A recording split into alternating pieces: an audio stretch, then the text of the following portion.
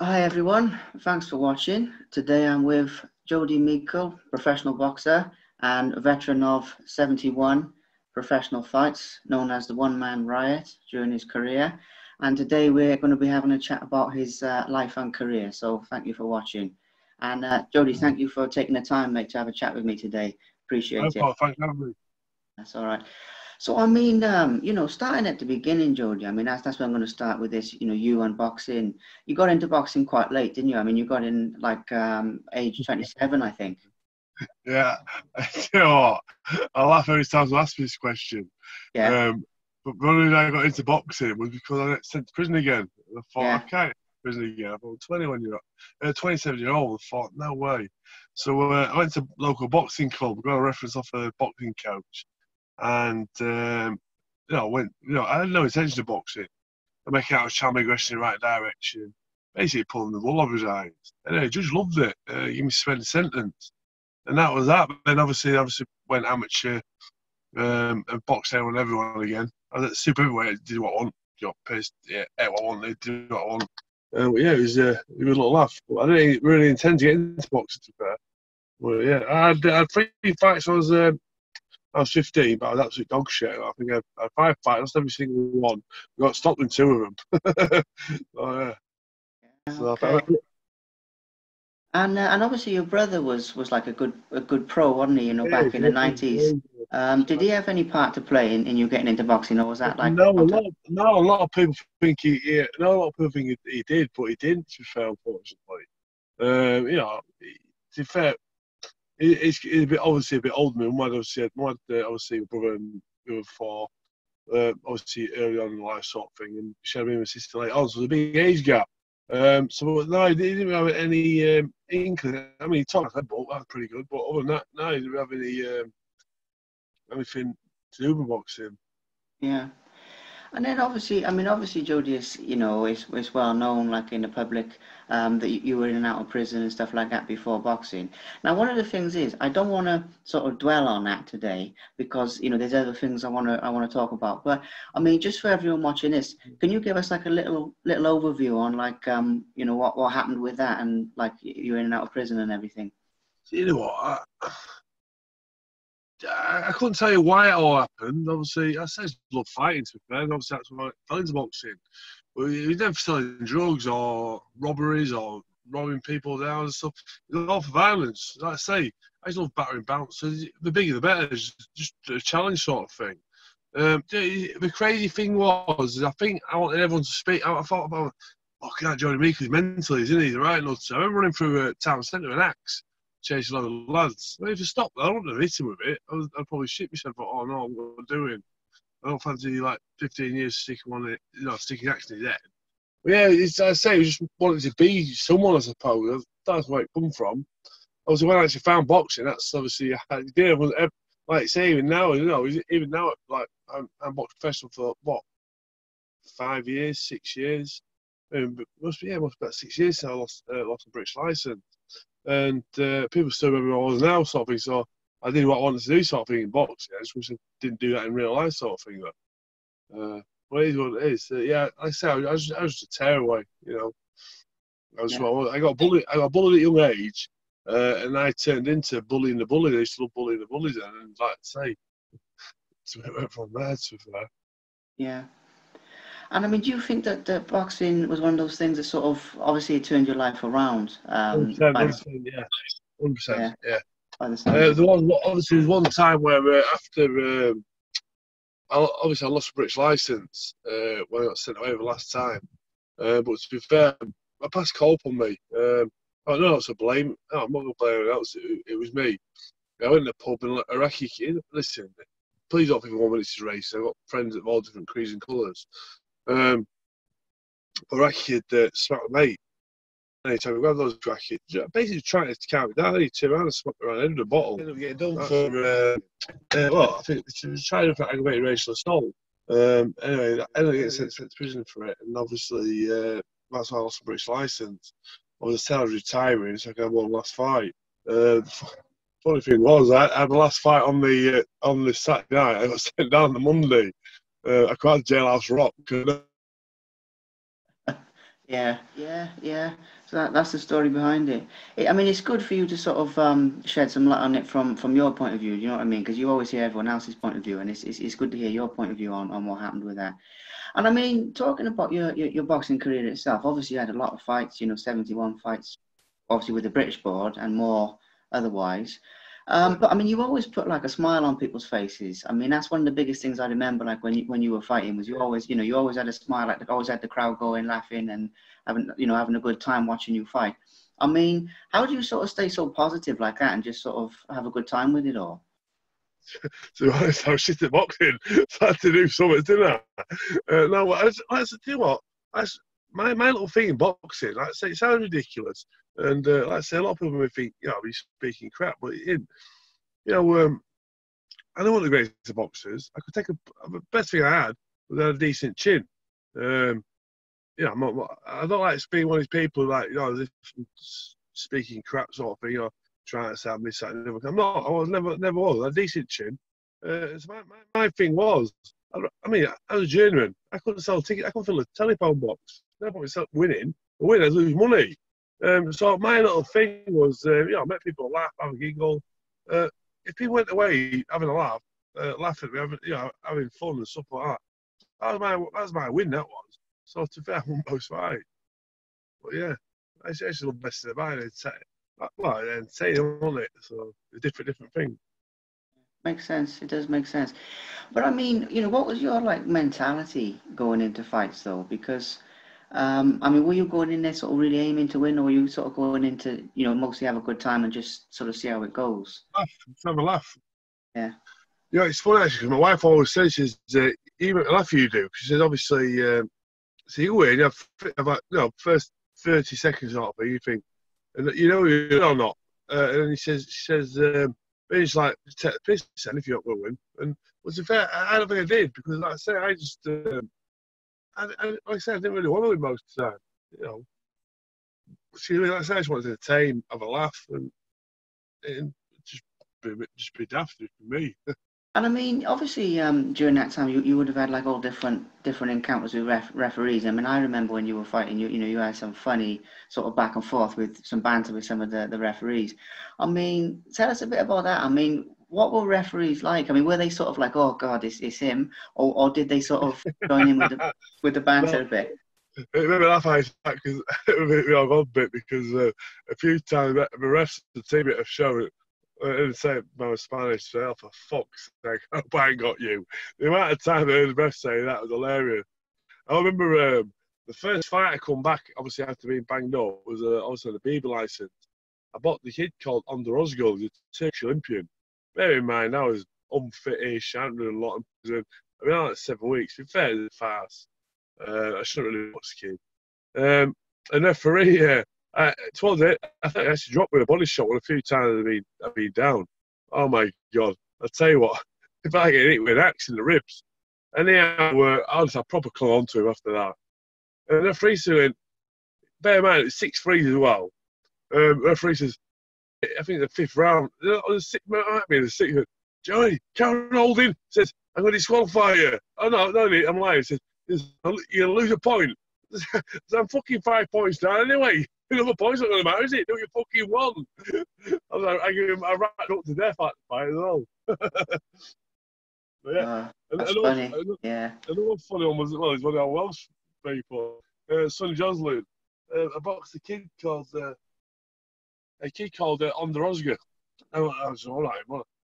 So Ricky Powell, the good kid he was. He was, I think he had at the time, I think he had won 5, and knocked most of them out, including a kid who stopped me in Tenerife. I know Chris Saniger was manager at the time. He said to Carl Greaves at the time, there's no point you putting him in. He says, Saniger's Carl's, there's no point putting him because he knocked obviously the other kid out, and who Joe lost to. He said, listen, Joe on form that night, trust me. I lost a stone in 36 hours. I've done it away. Anyway, he says, Joe, do you want to? Right, I messed up about the fight, next fight. And after the fight, Sonny Johnson said to me, he says, Jody, he says, you could have probably beat if you wanted to. I says, do you think for 1 minute I was going to try beating him? He's fucking 5 or 6-0. They only got 5 months. You know, if you knock everyone out, what the hell can I do? Imagine if I beat someone out with that new record. Fucking hell. Like I say, I can't fill a telephone box. I'm screwed if he's like him. Obviously, I mean, you probably get asked this a lot, Jody. I mean, this next question, you've probably heard before. But I mean, in terms of like toughest fights and things like that, and the reason I ask that is because obviously watching you fight, I mean, all the time, it looked like you were having a good time, and in some ways you made it look easy. You know what I mean? But like, obviously, you've been in some tough fights. I mean, what would you say was like the toughest fight that you had? I would say, obviously, Callum Johnson, he perfect made him in the second round. I managed to get through it. Like I say, again I wrapped him up. I gave him more colours than more I give him, I think. But yeah, that was a tough fight. Another one I would say, most interviews I've ever done, is Joe McIntyre. I really rated him. I'm surprised he didn't do what he did. He did more. But yeah, I had a few tough ones. I can't be an Asian kid. I boxed an Asian kid. I think it's Pete Boy on. And he's hilarious. Well, it's funny, really, because he kept catching me all the time. And for some, I didn't realise it's southpaw until I was fucking boxing news the week after. Nobody kept catching me. I didn't realise after the brush. I didn't realise the southpaw until I was boxing news the week after, honestly. And the other thing is, Jody, I mean, like, when we spoke, like, even on Facebook and stuff like that, I mean, you're like a nice guy, you're like a sound bloke, do you know what I mean? But when people meet you, I mean, like, what do they expect? I mean, do you find, like, you get judged and stuff for, like, the prison, or like, are most people all right, or, like, how does it go? Because obviously people see you in the ring and they sort of get an idea, don't they? Think, oh, like, he's this crazy guy, and you meet you in the flesh and you're like, you're all right, do you know what I mean? So, I mean, like, how does it go with most people when you meet fans and stuff? A lot of people actually are surprised, obviously, especially people that know like reputation. But I'd say, you think of I remember my mum, bless her soul. She always say to me, she says, all right, son. Says, but the thing is, you get a reputation. It's easy to get a reputation, but it's hard to get rid of it. And I tell you what, it's always stuck with that. But it is what it is. People think what they want. I don't really care, to be fair. I know people, like, obviously, I know people think it's all right, but if it don't, it doesn't affect my life. As long as my wife and kids are all right, and my family, it is what it is. Well, like I say, a lot of people are surprised when they meet me. Think, yeah, it's not bad, here. I tell you what, I give a little story to this, actually. Obviously not box related. I went through a really bad time with my eldest daughter's mum, and obviously she played on the violence and stuff like that. I mean, bear in mind, all this violence was against women and kids and stuff like that. I'm always, to be fair, I always try to be the best dad I can be. My kids get everything they can give them, sort of thing. But anyway, so I went to obviously this social worker with me up. I have to do some sort of like paper, because you go through court to get access to it. And she says, "Oh, when's the best time for you?" I said, "Well, I was at work at the time." She says, "Well, you tell me the best time for you. It don't really matter to me." She went, "What about your boss?" I said, "Don't worry, my boss is really familiar to you, which he is. So listen, you tell me the best time for you over there." Anyway, so I went and met this social worker, and she like, really appreciative and stuff like that. And so I started chatting away to her, obviously things she went, "I'm so glad you come see me today. I'm going to stay here." I says, "You had this bad person like that." She went, "Yes, I was totally wrong." That was something like a social worker, something like obviously well up in the obviously community sort of thing. But yeah, a lot of people like I say judge, but it is what it is.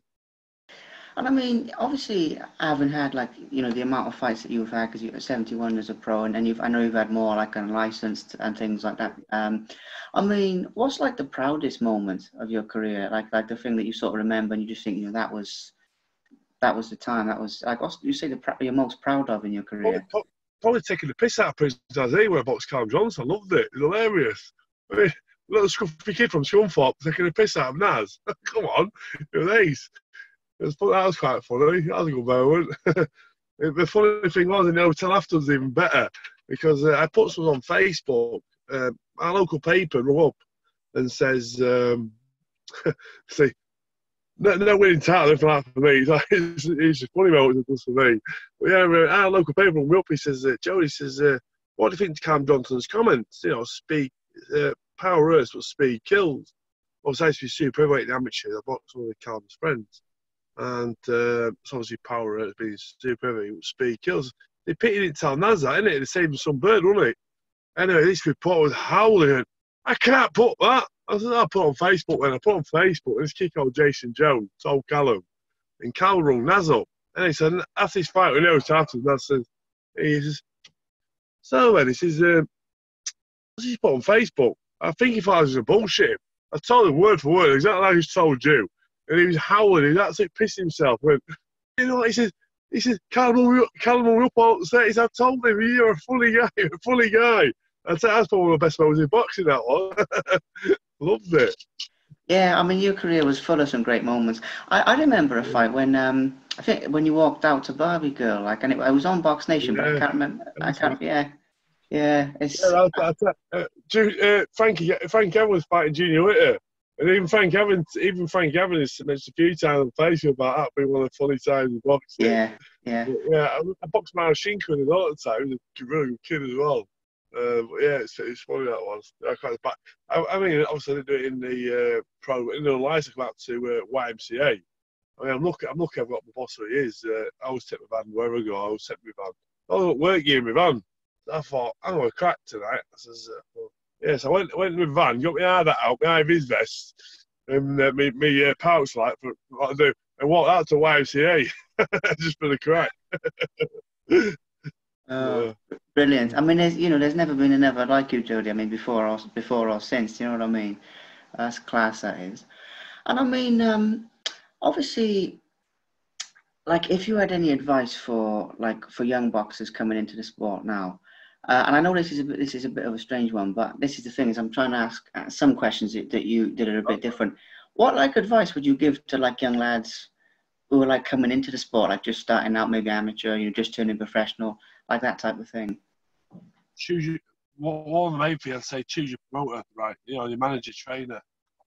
Not as I said, promoter, manager, trainer, because there's a lot of dogs in boxing.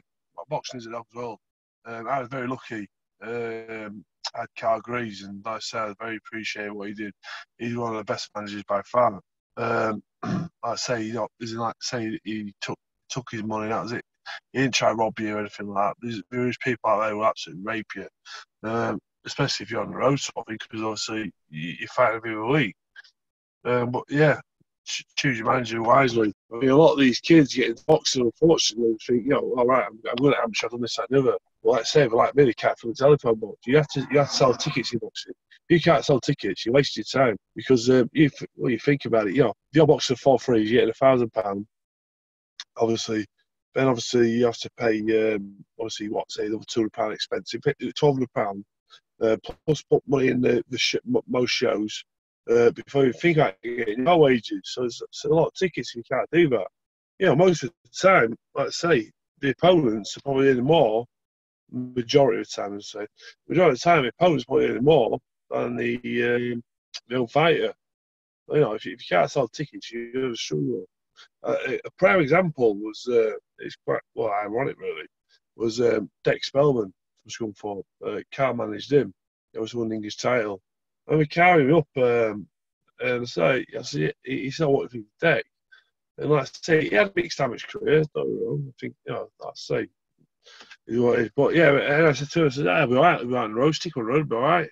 I said, I don't think they'll sell tickets. It's Scunthorpe dog shit for doing tickets. It's a nightmare. Anyway, Deck, I think his first 4 or 5 fights, I think he probably didn't make any money at all. But he stuck with it, and he started doing well, and he was selling bundles of tickets, hand over fist. So obviously then he started probably making a few quid, obviously won the English title, and did real well. So, like I say, if you think, get into boxing and loads of money, you best get a shit, kid, because it's very rare that most people do. Yeah, which does lead me to another thing, Jody. I mean, in the past, you've been quite sort of open about the corruption, some of the corruption in boxing, and I mean, you've basically said in one or two other interviews I've seen that you were basically told by certain promoters, don't go too hard on this kid, and things like that. I mean, how much does that sort of thing go on? And I mean, what's the score with that? Possible. It happens all the time. But I think it's like I say, it's boxing. If you've got a kid who can sell tickets, you're not getting beat. Because if he starts to beat, you'll lose money. End of the day, when you put a shot, you're putting like say 5, 6 fights on. You can't have like free junior on the show, can you? You know what I mean? Try to sell tickets. You want decent kids, don't you? So you have to build the record up, and that's what it is. So yeah. that's it. It's in all aspects where money's involved with sport, you always get bent things, aren't you? Really, dodgy things going on. Yeah. And I mean, the other thing with that is like I've heard before, like around the scene, that like when in some of your fights, like you weren't really training and stuff like that. I mean, you were just sort of getting in and just giving it a go and stuff like that. I mean, how true is that, Jody? I mean, like when you were fighting, what was your training regime like? Actually, when I was a British license, I trained my ass off. I really did, because the thing is, it's a different game when you're on a British boxing control. So I really train. I mean, even in German, you need to be fit to go through the round, take the shots I did, stuff like that. I did train, but with regards to when I got there, most times I didn't want to. Obviously, I didn't want to win fights. What's the point of me winning fights? Because the thing is, I was there to be beat. And like I say, I can't fill the telephone box up. No point of me being. If I didn't get into boxing, I was to start winning, because I can't. I mean, every time I boxed at home, here's one for you. When I boxed at home, when I sold the tickets, I did tickets, I think it was 9 times the tickets. I ended up with a record of 8 wins, 1 draw, no losses when I did tickets. Work it out yourself. Yeah. And I'm a sack of shit. So, I mean, the last fight I had was with Sam Cousins. And that was, well, I was going out in a decent fight. And I said to Cal, no, I said, Sam went, really? Yeah, it'll be a good scrap. It'll be a good scrap. There's no point in me going out on, knocking some little foreigner out or getting some absolute dog shit. It's pointless. It's not what I was. So. Yeah. Yeah, it says it all, really, mate. I mean, it does say it all. And I mean, obviously moving on from there, let's talk about a couple of your fights. You mentioned Callum Johnson. Obviously, you fought some big names in your career. Frank Buglioni as well. I mean, let's talk about those 2 fights. What was your fight with Callum Johnson like, from your point of view? It was surreal, really. I remember being in prison, and on the back beyond the 6-second interview was Callum Johnson. I still always remember this day. I actually said it to him. So I remember looking at him thinking, I will fight him one day. I will fight him. I wasn't even pro at the time, and I ended up doing it. I was like, get in there. Yeah, he's a nice kid, he was. Like I say, he's from Lincoln, which is just a road from me. But yeah, he was good. Like I say, Ricky Burns Hotel in the car, Brad Arena. It was obviously, it was great. Yeah, the only problem with that one, it was I was a floater. I had to get warmed up twice, and I think I was going in. It didn't happen.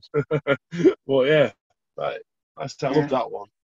It's a dream come true in a way. Yeah, and I mean, what about Frank Buglioni? I mean, what was that fight like? Because I know going into your fight, you fought him early in his career. He'd had a few stoppages and everything before he fought you. I mean, what was your fight with him actually like? Do you know what? I fought with guys, don't we? It's funny because, like I say, he had fought 1-4, knocked 3 out on the first round. And there was Barry Jones commentating, whoever it was.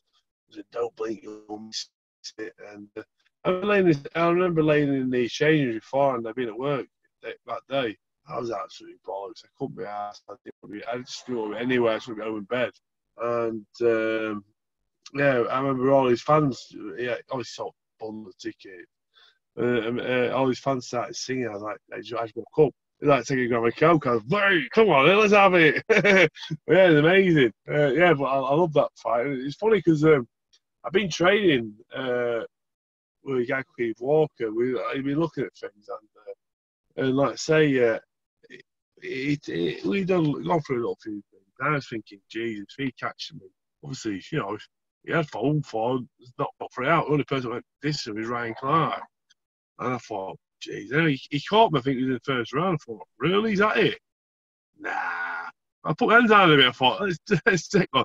And he hit me again, proper flush. I thought, wow, brilliant. Is that it? Get in there. Happy days, not knocking me out. No chance.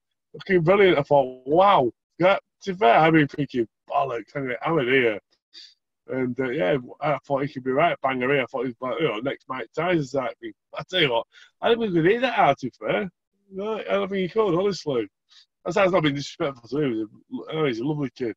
I remember going down to watch him with all these fans, you know, a year after, sort of thing.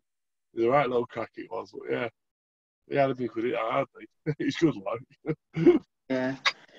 And obviously, you know, one of the things about this that sort of makes me think of is, do you think that, like being in prison, some of the things that happened to you in your younger days and things, do you think that give you a mental edge over like some of the boys you were facing, or do you think it just didn't make a difference, or do you think it actually helped you in some ways? You know, I don't think for one minute of disrespect any fighter it's been, you know, being injured now, but that's my mentality, you know, I've got doctor inside, what's worse can happen?